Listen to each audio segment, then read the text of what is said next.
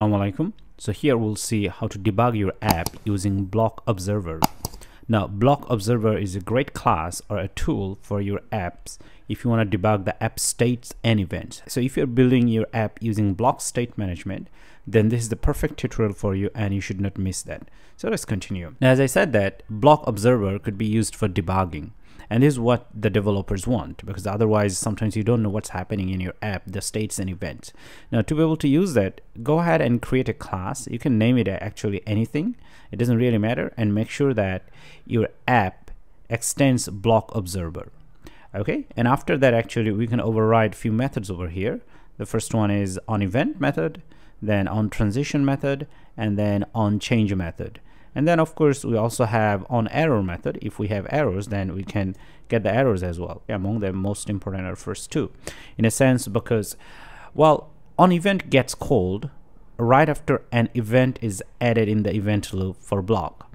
So whenever you add an event, now what is adding an event? So like here, we are adding an event to our app blocks.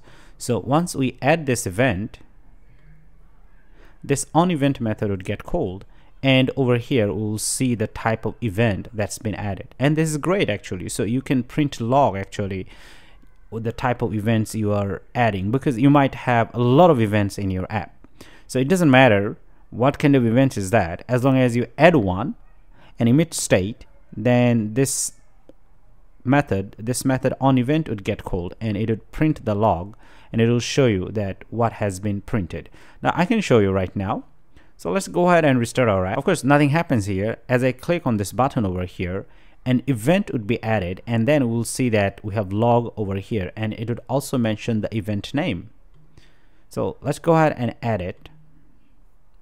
So we clicked over here, and of course we have some log, the logs from server that I'm getting data and printing. But the most important part is over here, as you can see. So here it says that app blocks and change tab. Now actually this is the event, and this event actually resides in over here. As you can see, I have a class which is called change tab, and this is the event name. Now this event is being registered over here inside this app blocks. As you can see at the top, I have this registered event. The event name is change tab, and this is what being printed. Now this is being printed from here. So now with this we know that when we trigger an event, it gets printed. All right, and that's the first thing. So onEvent lets you know what kind of event has been added. After event has been added, this gets triggered.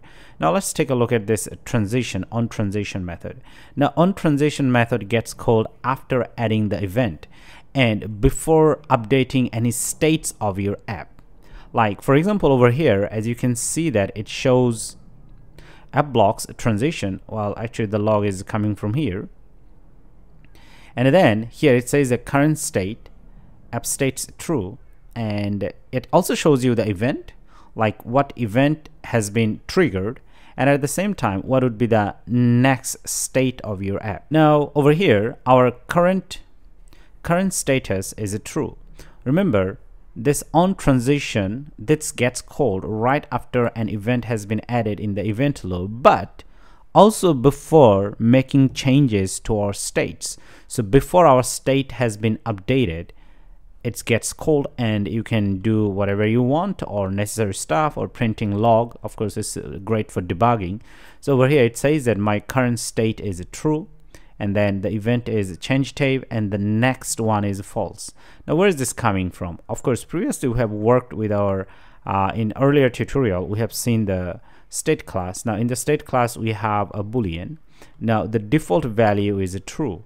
Now this gets changed once we call this method, because this method, as you can see over here, it changes the boolean and it toggles it, and whatever the current value is, it takes that and does the opposite. So anyway, earlier we have seen that this event gets called, and internally this events actually call this one. Now this method, and what this method does, it toggles the value. But we said early that onTransition gets called before updating the state. Yes, it did.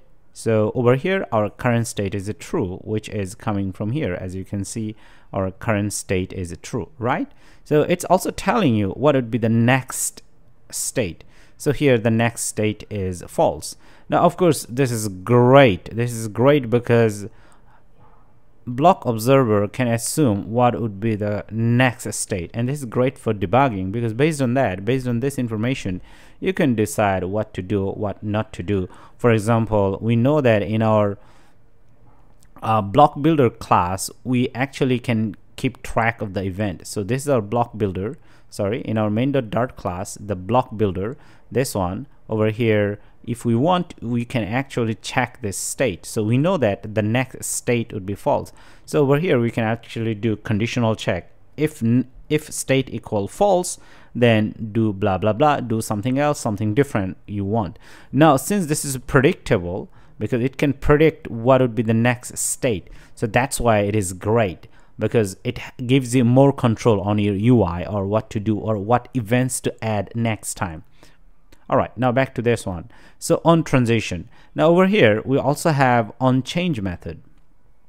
Now onChange and onTransition, pretty much they're the same thing, but once again they both get called before updating any state, as you can see over here. So this printed before updating the state, because right now over here if I check the state, that should be false. Okay, so they got called before making any changes. Then what's the difference between these two? Well, from onTransition actually you can also print your events. So over here, as you can see, it tells you the events, that what event is getting called, what event is getting triggered, and based on that event what would be your next state. So that's cool. But onChange, this one over here, it doesn't do that. It just tells you that what is the current state and what is the next state, but it doesn't tell you which event would cause the next state. Okay, so that's how there is the big difference between this onTransition and onChange. It tells you what event would make it false, but onChange doesn't tell you. But both of them have both of them are consist of current state and next state, and onTransition has another event or object which is called event. Okay, so it prints what is going to trigger this change for the next state. All right, so with this we have much better understanding that how this BlocObserver is useful for our app development. Now of course this is just a simple class. All you need to do, get this code and just create a separate Dart file and put the whole code there. Now you can get this code from the link below, but well, after getting this code, actually we need to connect this code with our app. Now to be able to do that, you need to come at the top over here in your main.dart file and for your main function. So inside the main function you have to wrap your run app using this block overrides.run zoned, and over here in the property where there is a BlocObserver, you have to say my global observer. Of course, this is the class name, the class that we have defined over here. Okay, you can name it anything, it doesn't really matter. All you need to do, call the class and do the binding, and then your app would be reactive to any kind of added events or a change state or things like that. Now all you need to do after doing this, you need to restart your app and you should be good to go. And while if you have a lot of states and events, it doesn't matter, it would work the same. So create a separated global file and just call that class from your main function and you're good to go.